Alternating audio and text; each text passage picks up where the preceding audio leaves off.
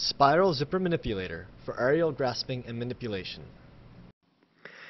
In this video, we present a novel spiral zipper-based system for aerial grasping and manipulation aboard the RCTA Octorotor. Manipulating objects from a flying platform is a difficult engineering task that requires balancing a variety of competing requirements. The system must have a reasonably sized workspace and maneuver in a way that is both accurate and robust, but it must also be as lightweight and compact as possible. The following system uses a novel lightweight prismatic joint called the spiral zipper. It operates by winding a thin plastic band of material about itself to form a column. The formed column possesses remarkable compression strength for its weight, and this combination of properties allows manipulators formed using them to possess very large extension ratios. The aerial spiral zipper utilizes this prismatic joint to offer a unique balance of all the previously described requirements. The presented system is a 3 degree of freedom RRP manipulator that consists of an actuated spiral zipper attached to a U-joint. The zipper column is oriented by a trio of independently adjustable cables fixed to its end. The system weighs 4.3 kilograms, but because the system's actuators are all mounted to its base, most of this weight does not extend with the zipper column away from the vehicle, which helps minimize the unbalancing effect the arm has on the air vehicle.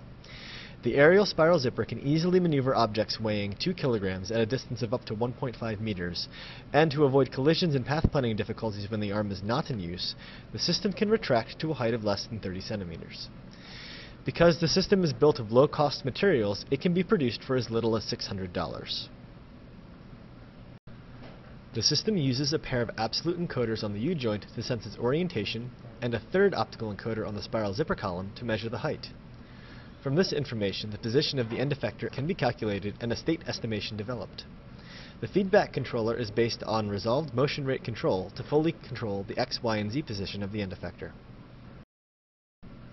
Some hardware demonstrations are shown here. First, we test the step response in the X direction, then the step response in the Z direction. Here we command the manipulator to follow two given trajectories.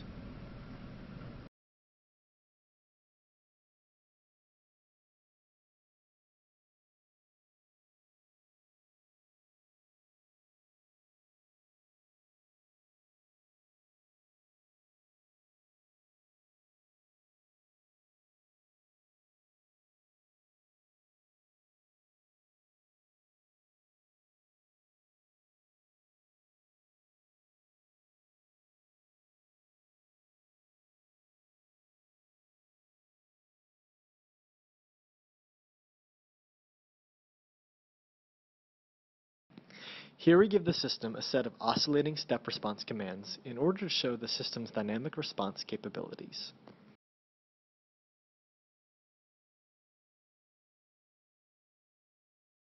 Finally, we command the arm attached to the flyer frame to mimic a grasping task, which is to pick up a phone off the ground.